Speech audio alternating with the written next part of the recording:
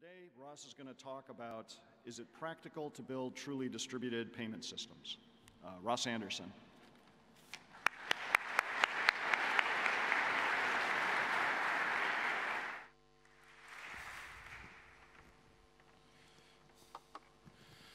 Well, thanks for the kind words and for the award that I got last year. And in my talk today, I'm going to talk about a project that we've had for the last year to try and build a new type of payment system. It's still just at the prototype stage, but there may be a few interesting things to learn on the technical side, from protocols through hardware, and then right through to economics and policy. One of the things that people have worried about off and on over many years is whether payment should be centralized or distributed. And one of the earliest means of payment, which I wrote about in my security engineering book, were the clay tablets that were used to record bags of wheat that you had left at the town storeroom. The one on the left is from Iran about 4,000 years ago. However, it's a little bit difficult to use these as artifacts of trade because the relationship is between you and the storehouse keeper. And so by 700 BC, people started using coins as tokens, and the coin on the right is also from Iran about 400 BC. And note that we've moved from a centralized system to a distributed system, but the system isn't entirely distributed because there is, of course, the mint in which people trust. Now, the pendulum has swung back and forth over the centuries, but for most of my working life, we've been centralizing payments and putting them online. Back in the 1980s, for example, I was working for various banks on ripping out systems and replacing them with newer systems, which were typically entirely centralized. So if ATMs couldn't work online, then they wouldn't work at all. Networks were just about good enough to do that by the early 1990s. And in Britain, the last offline ATMs moved online in 1993. Now, EMV, Europay MasterCard Visa, the chip and PIN system that people from Europe carry in our pockets and is now being rolled out in America, is also essentially centralized because there's a shared key crypto used between the card and the card issuing bank. There are offline fallback modes of operation used for small payments, but if a merchant relies on these exclusively, then there are various card forgery attacks. But does this mean that online has won completely? No. Well, we're beginning to realize that there are some applications are going to remain stubbornly offline. And this raises some questions about, for example, Bitcoin. We think of Bitcoin as a distributed system, but when you think about it, it's actually an entirely centralized system where there is one ledger, and that ledger has a very distributed implementation. But functionally, from the point of view of the payment system, it's as if you had an entirely trusted party running a big server somewhere in a vault in Switzerland, to which everybody had to compete in order to, connect in order to make transactions. And I will talk later about the nature of centralized versus distributed, and how the centralized and distributed aspects can be different in surprising ways in different systems. Now, of all the things that I've done in my working life, the one that has had the most impact in the real world is almost certainly the STS specification, which Johan Bezuidenhout, Don Taylor, and I developed a bit over 20 years ago for prepayment electricity meters. The application that we had then was electrifying 3 million houses in South Africa after Nelson Mandela's victory in the election there. And how do you electrify someone's house if they don't even have an address, let alone a credit rating? The answer is you use cryptography. You use a 20-digit number, which you basically buy from a cash machine or from a vending machine in a village store. 20 digits gives you 66 bits, so that's 2 bits of plain text and 64 bits of DES, nowadays triple DES ciphertext, and that contains commands to the meter such as dispense 20 kilowatt hours of electricity. That started off being a distributed system because the tokens were sold from machines in the villages, but following frauds and theft of machines, that became centralized. And these systems, now used in over 100 countries, tend to use a server backend with hardware security modules, where the magic numbers are generated and statistics of electricity purchasing and so on are collated. Now, that taught us a number of things. One of them was that technology appropriately used can be a real boon in development. And another was the usability thing, that even people who can't read and write can copy numbers, right? Because everybody can use a phone. And so there's no difficulty getting people to copy a 20-digit number from a ticket into a cash machine, into a meter, provided you group it appropriately. For example, as 3 groups of 4 followed by 2 groups of 4. And to get that right, you've got to do some significant usability testing, which, in fact, we had a paper at Auckland 1995 describing the design and all the testing that we did. So the application to which we're turning now is the mobile money revolution. Now, this is something that started off about 10 years ago. One of my co-authors on the meter paper was involved in an early system in South Africa, but the software written by the supplier there was taken up by a firm in Kenya and suddenly took off like a bushfire. What they were trying to do in Kenya was to set up a microcredit system so that people could go and borrow 100 or 200 bucks to buy farm tools or whatever. But people found that it was much more useful to use this system to send money to each other. And the killer app was if some guy from a poor part of western or northern Kenya goes into Nairobi or Mombasa and gets a job and wants to send back $5 or $10 each week to his mum, then if you can send money by your mobile phone and pay only 3% in the process, then that certainly beats putting banknotes in the post and having them stolen half the time. So how mobile money works is that you send an encrypted SMS to a central server saying, please pay Bob $4, and the central server debits your account by $4 and sends an encrypted SMS to Bob saying, you're now $4 richer. It really is that simple. And we see here the top left, that's Bcash in Bangladesh. And there at the bottom is M-Pesa, which is the system that took off in Kenya and inspired many followers. There's about 200 of these systems worldwide, of which 20 have become real big time in the sense that they transmit a substantial proportion of the country's GDP. In Kenya, it's about 12% of GDP goes over M-Pesa. And this has been really good. Because previously, the number of people who had bank accounts in less developed countries was only a few percent. It was the urban middle class. The poorer communities were miles away, days walking from the nearest bank branch. And all of a sudden, because mobile phones got almost everywhere, they brought banking services in their wake. And this meant that you could have direct payments and remittances. You could support things like microcredit. You could store value. You could save up money. A reason many people use M-Pesa in Nairobi is for personal safety, because there's a huge big slum. There's a lot of muggers about, and you don't want to have hundreds of dollars in your pocket. But if a mugger takes your phone off you, you simply go to the nearest M-Pesa agent and you get it cancelled. And your balance, if it hasn't been spent already, is still intact. Also, it helps development by providing a channel for providing government payments and services. Things like welfare payments, things like agricultural subsidies can be paid a lot more efficiently if you don't have to trust a chain of middlemen who may often steal the money or extort a percentage from the payees. And people are busy developing all sorts of apps which connect people to the online world. And now the interfaces they use are somewhat clunky, especially if you don't have a smartphone, but it's getting there, and it's making a big difference. As, for example, mobile phones have moved down the coast of India, economists have noticed that the price of fish in the various wholesale markets almost instantly leveled out because people could trade, because fishermen could decide which harbor to land their catch at, and so on. So you had huge welfare and efficiency gains. So what's left to do? Well, in Kenya, roughly 20% of the population don't have access to mobile networks.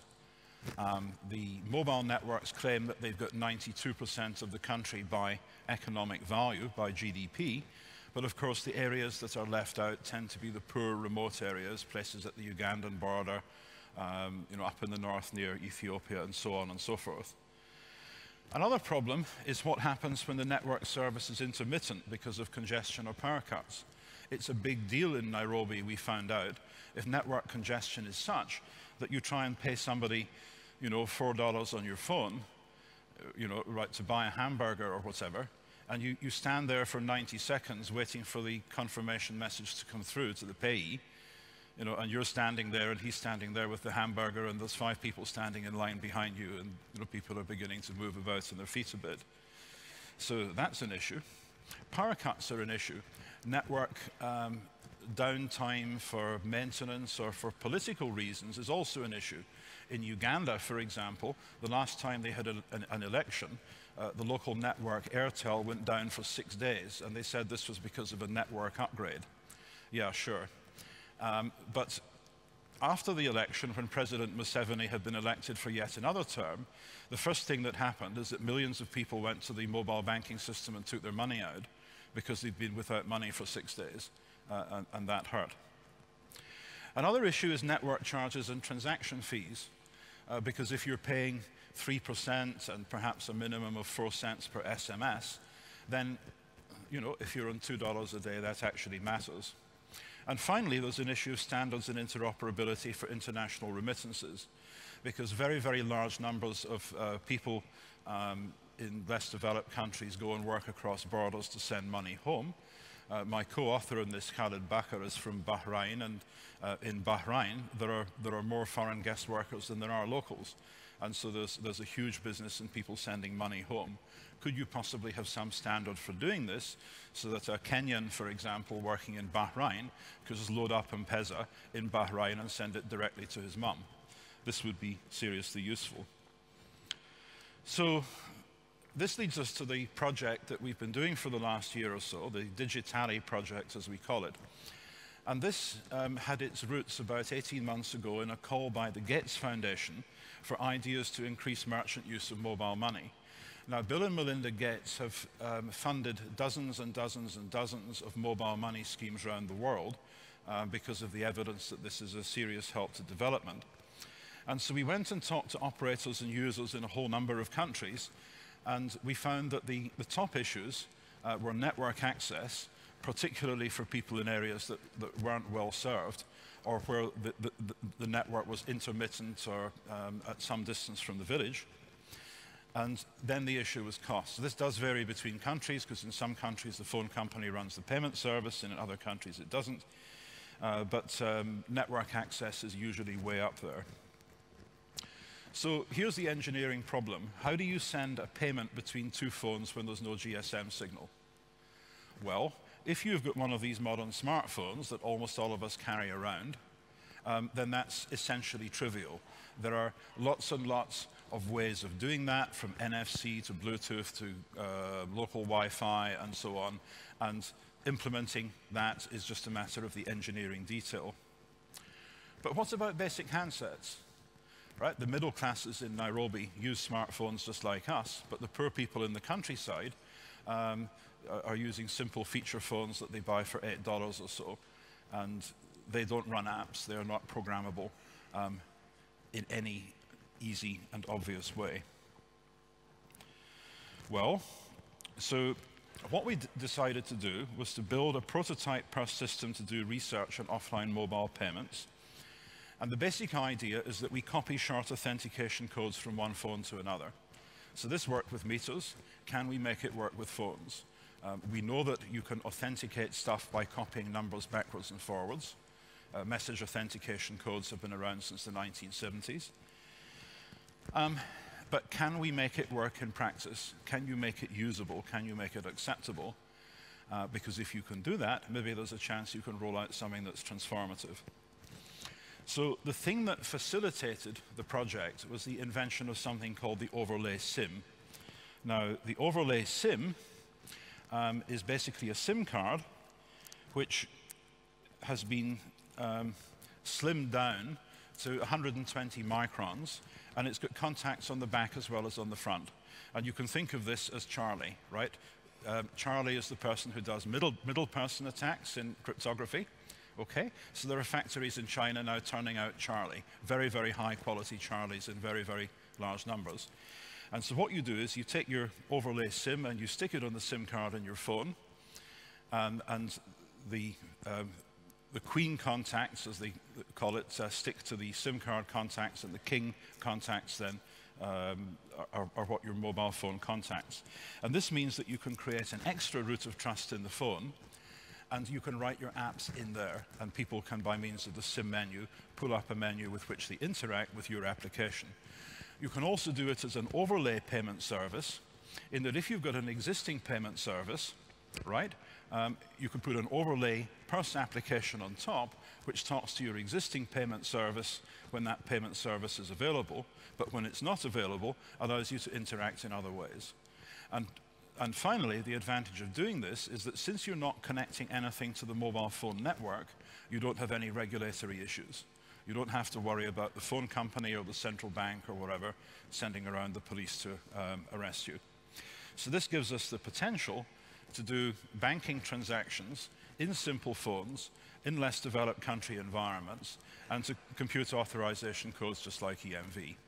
Okay, so there's the platform. And I stress that this is just an R&D platform. If you're deploying this at scale, then in a typical case, you would build this into your SIM toolkit. But of course, you know, that's the sort of thing that takes years to roll out and involves regulatory stuff. And so for experimental purposes, the overlay SIM is great. So a background on short message authentication. This is something that I think researchers might do well to have a closer look at, because there's a lot of it around, and I don't know of any systematization of knowledge paper, for example, that describes how telex test keys, which were used for banking transactions before SWIFT, operate. Nuclear firing codes, thanks to Gus Simmons, there's a few papers on how that works, and I wrote up some of that in my book. The CVV authentication codes that you have on the signature strip of your bank card and in the mag stripe and on the chip. These are just examples of many, many applications that use short message authentication codes. And the goal is typically to operate in offline or constrained environments where you are using the human as part of the communications channel. And so you want only a small number of digits that people don't have to repeatedly go back and copy. So there are obvious trade-offs here between security and usability. And how we tackled this was to say, let's do the usability first. Because if you have got a system that's enormously complicated and proven secure but no one can use, that doesn't get you anywhere, except perhaps a chapter in your PhD. But if you want to change the world, you've got to have something that people can use, and so that's where you should start. So the starting point was to take the existing transaction flow in M-Pesa or Bcash and the other systems, most of which were founded on the same initial piece of software, and adapt that as little as we needed to in order to make things work. So background, an M-Pesa transaction. Alice wants to pay Bob 400 Kenyan shillings, which is about $4. So Bob gives her his phone number. If you go to a supermarket in Nairobi, you'll see that there are short codes up in posters on top of the checkouts. So Alice has got Bob's phone number. Alice enters the phone number, $4, and the phone says, put in your PIN. And so an encrypted SMS is sent to the phone company.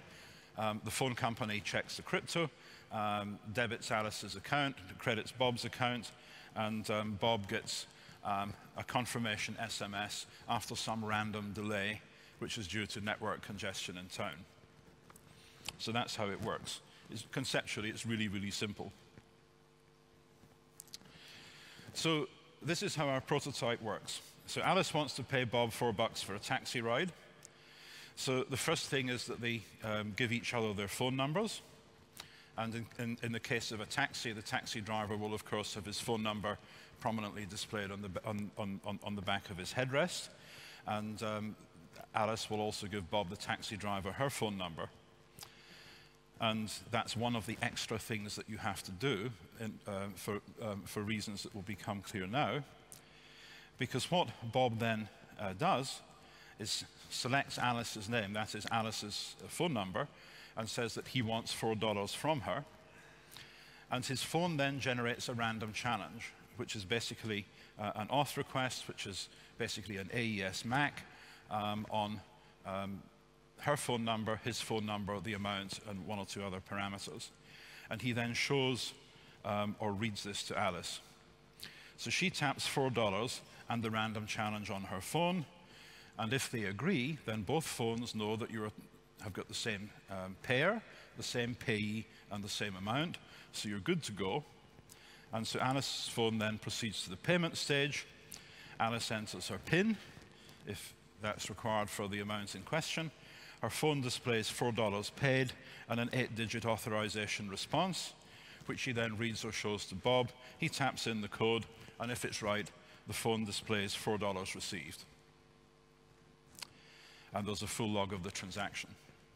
So this involves the copying of an 8-digit number backwards and forwards, plus the setup phase, which you do in any case with M-Pesa transactions. So what does it look like under the hood? Well, those of you who've worked a little bit with crypto protocols will recognize how this sort of thing goes. So Alice agrees to pay Bob X, and each of them enters this amount and the other party's phone number, that is their name, into their phones. Bob chooses a 3-digit nonce NB and forms a 3-digit MAC C using the shared secret key K of B and X, and tells Alice the values N, B, and C, where C is the MAC. Alice verifies the MAC, then authorizes the transaction using her PIN to create a nonce and the challenge and the response to the challenge NA and R, where R is just a MAC of everything that she's seen up till now, mod 10 to the 4. Bob enters this nonce and R into his purse. That's where the code comes from, and verifies that it's incremented by X. Now, this verifies in a perfectly straightforward way using Martin's logic, the Burrows-Abadi-Needham logic. And so we presented this at our security group one Friday, and then Marcus Kuhn puts his hand up and says, "Oi, there's an attack on that." Anyone see the attack? Well, this again is normal. It's hard to see attacks in protocols, but the attack is that the challenge, C, is only 3 digits, so you can do a birthday attack on it. So Bob chooses a higher price X dashed, and Bob generates new nonces to find a collision, and once he's found a collision such that the higher amount gives the same challenge C with the new nonce as the original transaction, he aborts all the other transactions and then gives N, B, and C to Alice, but on his SIM uses NB dashed and X dashed. And that means that Alice pays X, but Bob gets X dash, which is greater than X. And this means that you have created money, and bankers don't like systems where you can create money. So that's a no-no. The fix, as it turns out, is, as usual, completely easy once you've seen the attack. You simply compute the response on the actual amount rather than using the truncated value C. There are one or two other things you have to worry about. You have to worry about the possibility that Bob could try to add money to his SIM card by faking transactions with fake customers and just guessing the response. And so we had a long discussion about whether you need to have a 6-digit authorization code or 7 or 8. And in fact, when we did our usability studies, 3 of the experimental subjects said it would be convenient if you had to use a little bit less than 8 digits so that you could memorize the whole response.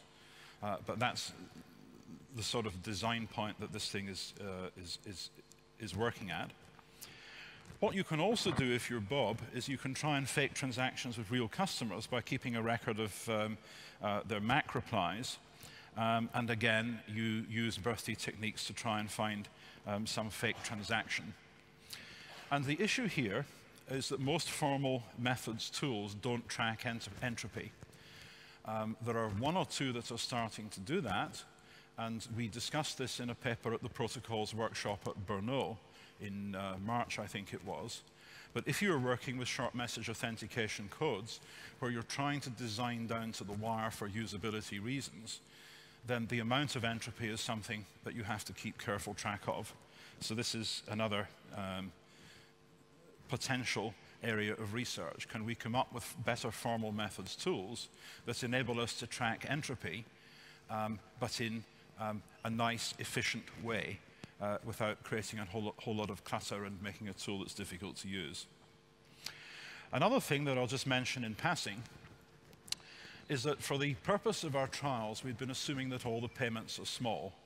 Now, given the state of hardware tamper resistance and the way banks work, banks are generally happy to allow transactions to be authenticated using a universal shared master secret that's protected by the hardware tamper resistance of modern smart cards, but only up to a certain amount of perhaps £20 or $30 or something like that, and only provided there are reasonable back-end intrusion detection controls implemented.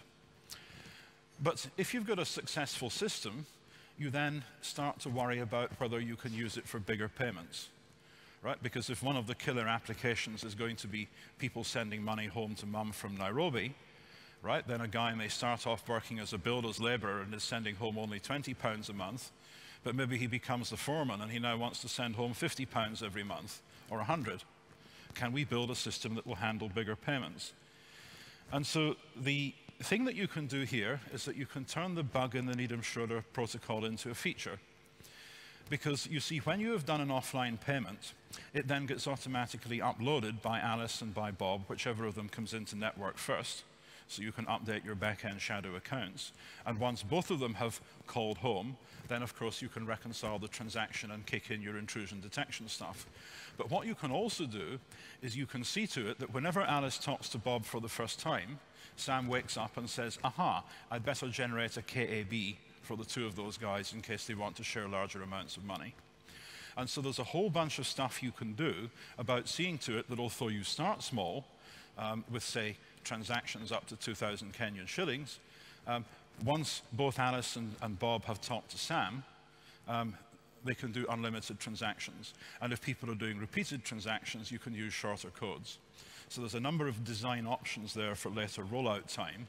And there are some questions. Suppose, for example, your mum out in Busia never goes into network because the network there is just so lousy and she's housebound.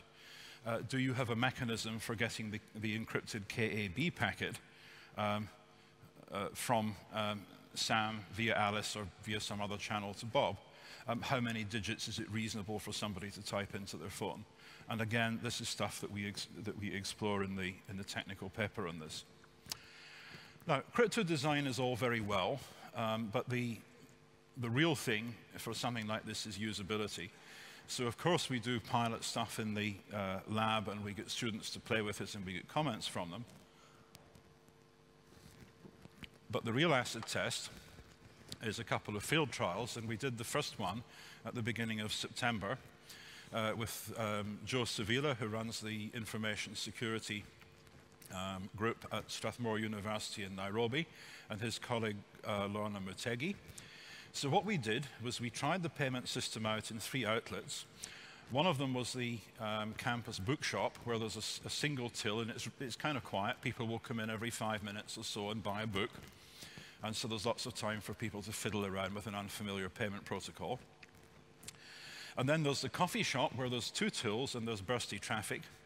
And each of these tills is a person both making coffee and taking money, unlike at Starbucks, for example, where these functions are separated. And then the thing that we thought would be the biggest problem of all, the cafeteria. And there you suddenly have hundreds and hundreds of students descend on the cafeteria at 12 o'clock. And they grab their plates of rice and stew or whatever, and they head towards the checkout. There's 5 checkout lanes, and great big long queues of people waiting to pay and eat. And that's where we anticipated that there would be problems. We got a dozen students that we equipped with phones with Digitali SIMs, and we saw to it there was a split male-female art, science, and urban rural. And there's the students with Khaled on the roof of the IT building in Strathmore. So there's the bookshop. As you can see, it's a pretty typical campus bookshop. We've got our sign Digitali accepted here. And there's the process of doing a payment transaction as people copy numbers backwards and forwards between the 2 phones. There's the coffee shop, which gets big bursts of traffic between lectures and also just after lunch, but otherwise is a bit sleepy. And again, we've got our signage up, and there people do the transaction with 2 phones just over the till, just over the counter. And there's the cafeteria, and as you can see, they've already got their sign up for M-Pesa agent number. So you've got all the information that you need in order to make a payment to M-Pesa, and they've even got a list of all the transaction fees, the roughly 3% or so that it costs you to take money out of the system. And so we got our signage up there too. And in the case of the cafeteria checkouts, there's a perspex divider between the cashier and the students, and so the students and the cashiers take turns to basically put their phone against the perspex and show the other party what the number is so it can be copied down. And so what we found was that things worked fine in the bookshop, as we expected. People have plenty of time to play around with it. The coffee shop staff didn't like it because they were busy making coffee and also taking money. And the fact that they had to go backwards and forwards, they found got in the way of their workflow. Also, they're usually being paid cash. And they were a little bit worried about whether, when their back was turned, somebody might steal the phone off the counter. So it was just the bother of having to, handle a small phone that was, a potentially stealable object. So that wasn't too surprising, but the really pleasant surprise is that the cafeteria staff strongly preferred digitally to M-Pesa. And I thought, well, hey, this is a really great and interesting result. Why is it? Well, it's simply because they're fed up having to wait for about a minute for the confirmation message from M-Pesa to come through Nairobi's crowded GSM networks. And so as far as they were concerned, okay, you have to copy 8 digits this way and 8 digits that way, but it's a deterministic process, which takes between 30 and 40 seconds. And once the customer has done her thing and you've done your thing, bang, there's the payment, move on, next customer please, and it's great, people love that. So there's a full usability study paper in preparation where we're looking at error rates and timings and all the rest of it. And I don't know where we'll send that, maybe SUPS or somewhere like that, but we're doing that in collaboration with our colleagues in Nairobi. The final thing for this phase of the project is pre-market research. So thanks to our colleagues in Strathmore who kind of know everybody in town, we talked to Safaricom, the incumbent phone company which runs M-Pesa, the other phone company, Airtel, the President's office, because you have to speak to the regulators, and one bank, Equity Bank, that's been trying to establish its own mobile money system. And the interesting thing is that they've been using overlay SIMs because that's the way that they can get their products out there in a world that all of a sudden is dominated by the by M-Pesa. And for the banks, M-Pesa has been a real shock because they used to rule supreme in the world of payments in Kenya, and all of a sudden along comes one of the phone companies and basically steals their lunch. And Safaricom's market cap is now 8 times Equity Bank's market cap, and so the bankers are real sore about this and want to do something about it. And so having talked to these guys, we also did market research in one of the richest towns in Kenya. Thika is where the father of the nation, Jomo Kenyatta, lived as a young man. And it's just an hour north of Nairobi. They've got everything, schools, hospitals, tarred roads. It's definitely pretty prosperous. And one of the poorest, which is Busia, which is in the west of the country on the shores of Lake Victoria. So that's Busia. And people there live by fishing. Basically, that's where tilapia comes from, and that's what people eat. It's at the crossroads of Africa. You've got Uganda here, you've got Rwanda there. There's been a lot of conflict. There's a very, very high level of HIV/AIDS. About half the people don't have shoes. A lot of the kids don't even have pants. There's tangible, visible poverty. And there isn't very good networking services either. Because the Kenyan phone companies and the Ugandan phone companies haven't been able to agree on frequency allocations, and so near the border zone they interfere with each other's networks. So there's the Bosia County office. There's Khaled with Lorna Mutegi, one of our collaborators. And in the county office, a couple of dozen people got together to have explained to them what the system could do, to play with it, to figure out how they could use it in terms of providing local government services to their citizens and customers. Our colleagues at Strathmore have got some IT systems which they run and maintain for Bosia, and that gave us the necessary entrance. So what we found from this pre-market research was that the rich county thought that this is a really interesting technology. You know, everybody there had smartphones, everybody there understood technology, programming, you know, they had sophisticated systems for collecting taxes and paying pensions and so on. But they thought that the most useful thing that a new payment system could do would be help them to control money better. And they were more interested in backends for existing M-Pesa systems than in something that would deal with people who could not get connectivity.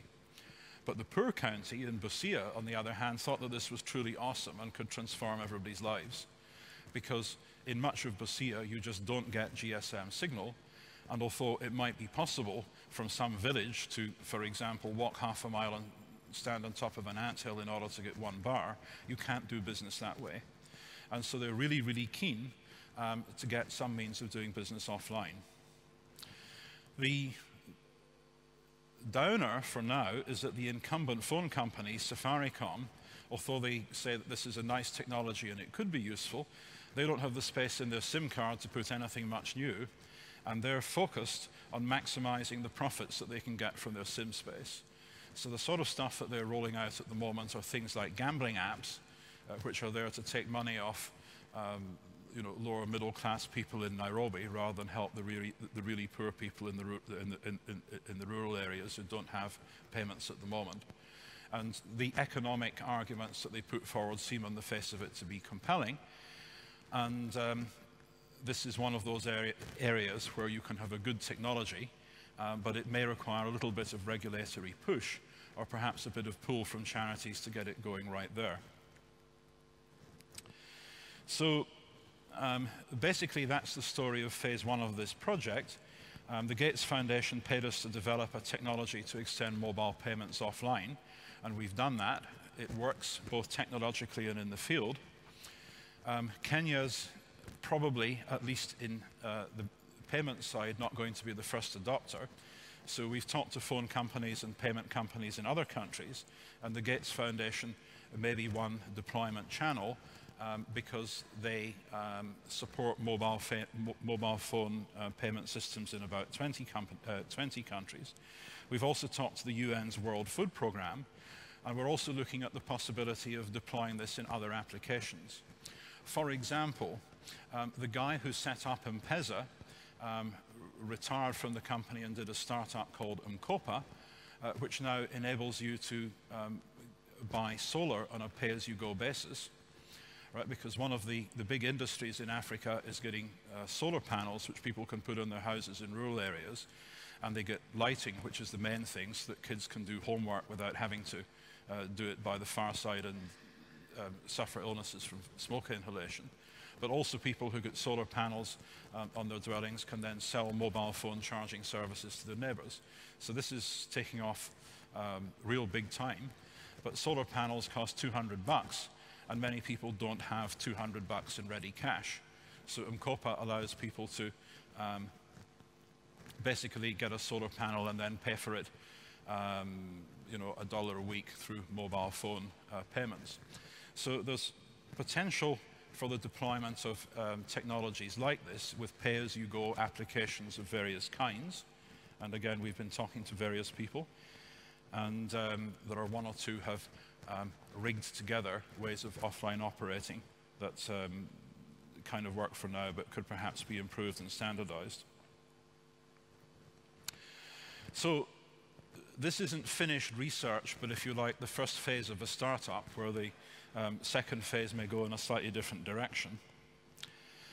One of the reasons that stuff like this matters is because of delay-tolerant networks.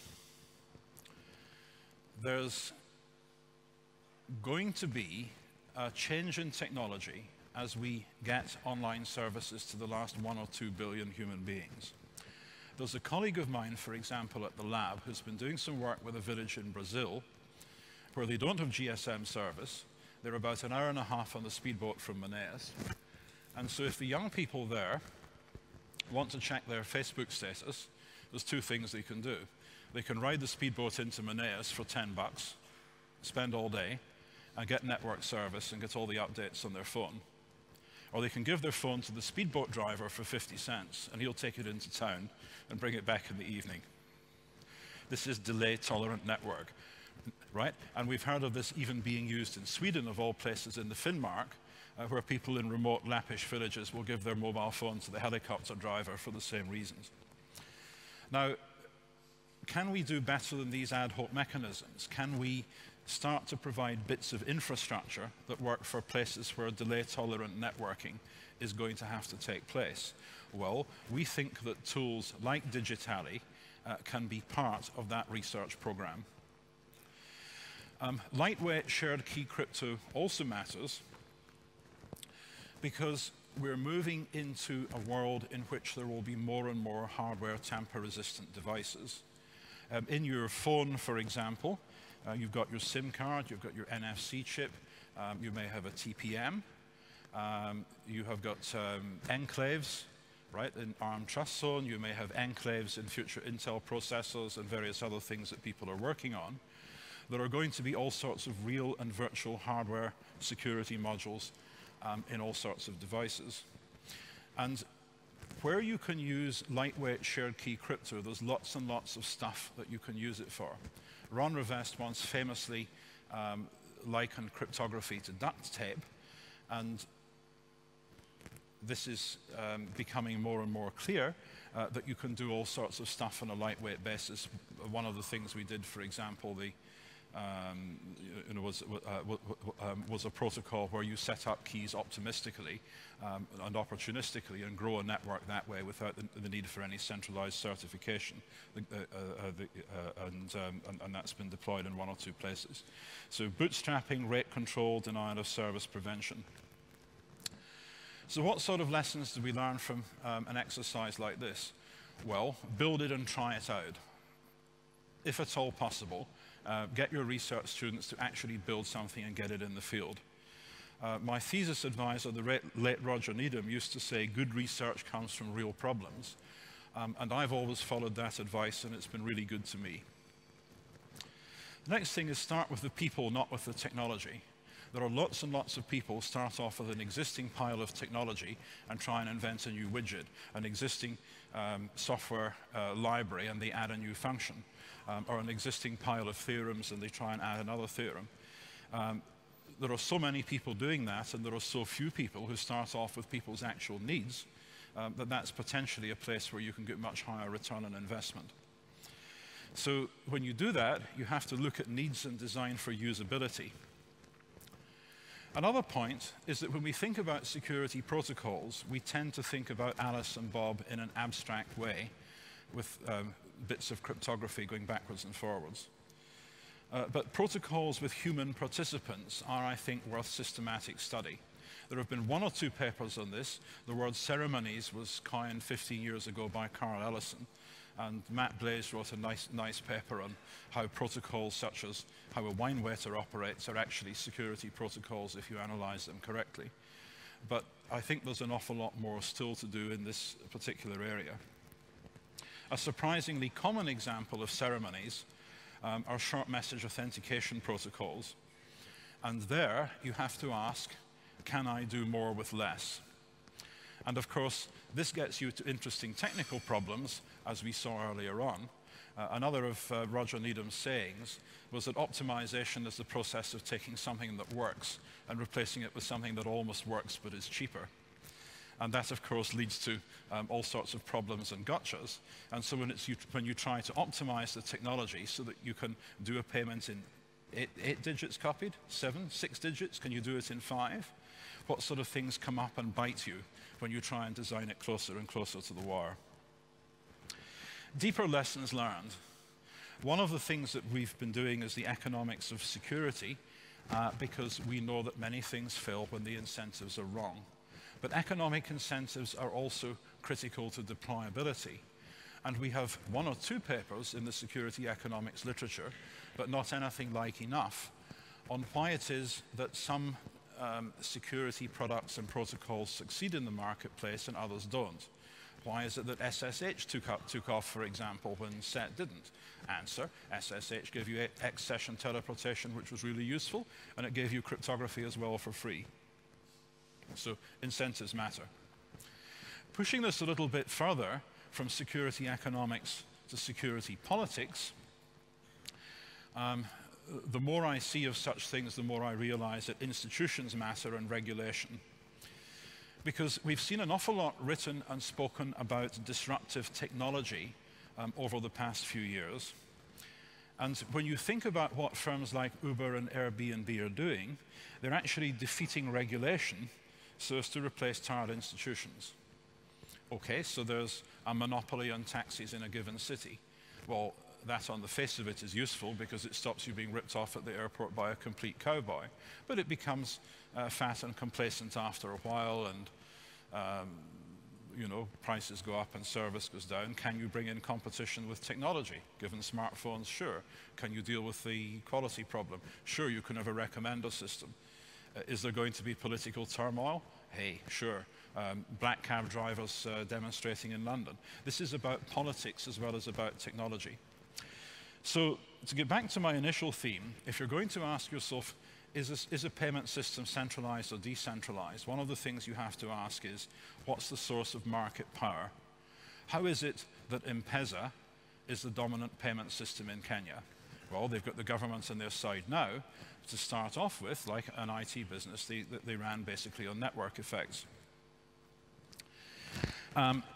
The difficulty of challenging them now is not just that they have got network effects, but that there's a short resource. And the short resource that stops you fielding your own payment system, except in a very constrained environment, such as a refugee camp, is the ability to turn cash into electrons. What makes M-Pesa difficult to challenge now in Kenya is the fact that they've got over 40,000 agents, people in kiosks, who will take your Kenya shilling notes and who will do a magic thing on their phones which causes money to appear in your accounts. And these agents will then get their 2% or their 3% or whatever. And setting up that infrastructure is hard. Now, if you are going to have a completely decentralized payment system, then issues like that have to be thought through. Now, interestingly enough, the incumbent, M-Pesa, saw off a Bitcoin challenger, BitPesa. People thought, well, we've got M-Pesa, why can't we have a Bitcoin equivalent? Bitcoin was threatening to M-Pesa. M-Pesa, having been the insurgent 10 years ago, is now the incumbent. They've got the government to invest their pension fund money in the company, so they were able to persuade the government that regulation should be used to crack down on the BitPesa challenger. And finally, I think you have to think through the ethics. M-Pesa started off as a service for the poor, whereas their then incumbent Airtel network was basically serving the rich middle classes in Nairobi. Safaricom, having built a huge following from the poor, then moved smartly up market so that it could monetize its network power by selling things like gambling apps, leaving the poor stranded. There are ethical issues there, and one can't, of course, expect a company with shareholders to tackle them on its own. There is a role for regulation, and in countries where regulation is weak, there are further issues, and there are other institutions, of course, such as the Gates Foundation, that can push in the other direction. So, we've got a project webpage on Digitali, and there's the stuff on bank fraud, and finally, of course, if you want to see the stuff that we did on meters all those years ago, and which provided the foundation for that, there's a chapter on that in my book. Thanks.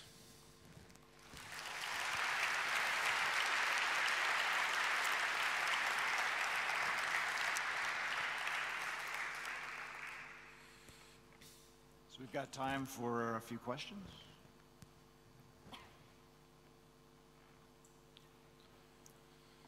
Let me start. So Ross, there are a number of dimensions to the work that you're doing. It's very amazing, brilliant work, I think. And so I'm wondering how much time you spend among technology, government, business, user studies, these sorts of areas. Well, in this particular project, Khaled has ended up doing almost all of the technical work, and I've ended up putting much of my efforts into what are basically sales tasks. You know, calling people up, arranging meetings, you know, working my contacts, getting in to see phone companies and banks and so on and so forth. That's how things tend to go in a project like this, that, you know, half of the effort goes into the marketing and half of the effort goes into the engineering. Thanks. Hi, Kevin Butler, University of Florida. We've actually been doing some work in the security of digital finance space, so this is a very interesting talk. Thank you. I wanted to ask about your experience with SIM overlay cards in particular. Those our discussions with the GSMA they have a very they're not particularly impressed by overlays, both because of their potential to be man in the middle between the main SIM and their just inherent fragility when they're being deployed on actual phones. What has your experience been with both elements of that? We haven't had problems with fragility, and Equity Bank has deployed about 50,000 overlay SIMs to real customers. Safaricom has deployed about 5,000 because they've got an app for the Nairobi police that uses them. One thing I should have perhaps said of, you know, among the lessons learned and opportunities for future research, but you know, there's only so much time, is this. Overlay SIMs are absolutely great for doing security research in any object that involves smart cards, right? Because if you want to know what's going on between, for example, smart cards and a hardware security module, you know, there is your tool of choice. It's that simple. There's a downside as well. Some people here may know of our no-pin attack, which we had at Auckland, what, 5 years ago? Basically, we'd found that people had been able to construct middle-person devices such that they could use a stolen chip and PIN card without knowing the PIN by persuading the smart card that it was doing a chip and signature transaction and persuading the PIN entry device that it had actually accepted the PIN. And these were seen in Europe about 5 years ago. We now have some evidence through you know, the work that we do collecting data on cybercrime and payment fraud and so on, that these overlay SIMs are now being used in China to do no-pin attacks. And in particular, we've got one case where a UK resident went to South China and had his card stolen, and it appears to have been a no-pin attack that was used to loot it. So yeah, overlay SIMs are dangerous kit. And there was something from the GSMA in about 2014 that you can probably find online, warning of the hazards of the thing as a fraud vector. So yeah, I mean, it's dual-use technology. Thanks. Okay, we have one. Thank you, Russ. Thanks. Sorry. Yeah, go ahead, Hugo. Sorry, I didn't see you. Okay. So it seems to me that you're using regular cell phones, dumb phones. Yep. And that's a bottleneck on the security and the usability. Yep. It would be easier and more fun to use smartphones. So my question is, there are so many smartphones that people throw away in the developing world. And also, I guess, things get cheaper over time. So what is the, are we going to see in 5 years from now solutions that could use smartphones in these developing countries? Well, there's no reason why not. We reckon that the window of opportunity for something like Digitali, you know, for the application that we've designed it for, is perhaps 10 years. Sure, lots of smartphones are thrown away or traded in the West, and there are agents who buy these in by the container load and take them to countries like Kenya and sell them. Similarly, most of the cars on sale in Africa are second-hand cars that people buy up in markets in Britain or Austria or whatever, depending on what side of the road people are driving on, and ship out to Africa.